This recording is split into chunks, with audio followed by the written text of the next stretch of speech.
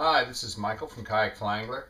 I had a reader or viewer write in and ask me how I built my Hobie kayak rod holder. I use this particular rod holder because I'm able to use the existing rod holder holes that are in the kayak, and I didn't have to actually drill any more holes into my kayak to put this particular rod holder on. So first off, I used a Scotty rod holder. You can buy these, they're pretty standard. The nice thing about these, a lot of kayak guys use them, or kayak anglers use them, because you can mount them either vertical or horizontal and they still work quite fine. You can tell, sit in here and you turn them around, and then that way you can just adjust them quite easily.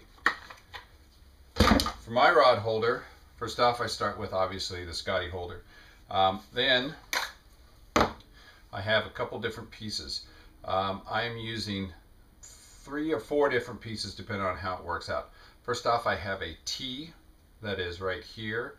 I have another section that hooks into the T like this, and then I have another section of PVC here, and then I have 2 more sections of PVC on either ends of the T, and then I have a bolt that runs through this particular piece here with some U-bolts, and what that does is it holds those end pieces in there, and it keeps the holder from moving around too much while it's on the kayak.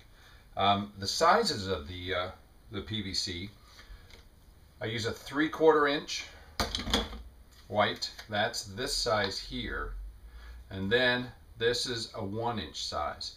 And what happens is, I'm not sure I can take this out, I think I was actually gluing this, but here's a 1 inch piece and here's a 3/4 inch piece, and they'll actually slide into one another very tightly, which helps a lot. I never did bring it all the way to the end. I'm not sure if that was, I don't know why I did that, but if you want some additional stability, I would suggest bringing it all the way to the top of this particular piece, and then when it hooks into the T, then that way you would have this additional stability here. Now the next piece, once I put this piece here, this 3/4 into the 1 inch, put it into the T, and then I take this, which I believe must be a 1.5, slide that over, and then that actually slides over the T itself, and then I screw in 2 screws, and then that provides the outer area. This is actually the piece that sits into the kayak, and then I have a piece of it's not quite felt, it's something you would use underneath your furniture if you were putting it onto a wood floor and you wanted to slide it around. That provides just enough diameter and width so that when it does fit into the kayak hole, it's tight and doesn't move around too much. Otherwise, if you use this size here, which is probably about a 1 1/4, it will slop around, and that's not really what I was looking for. So those are those 2 pieces. Now I'm going to get a little bit more into this area up here. I have a U-bolt that goes around these 2 pieces here of the 3/4 inch that goes into the T. So I have a U-bolt here, and I have a U-bolt here. There's only one size of U-bolt that will fit this. It comes up through this section of the Scotty. It fits quite nicely. You crank down the bolts. That's a little trickier. I had to actually use a screwdriver and kind of twist them over, and then I literally cut them off at the top so that they're not sticking up. And then from there I tape it up. I use a electrician's tape, just like this, and just go ahead and cover those bolts up, and then I also grind them down. Take this here off.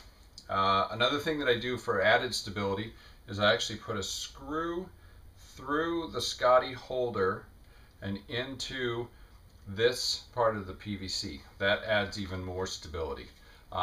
It seems like a lot of work, to go through so that you don't have to cut any holes into your kayak.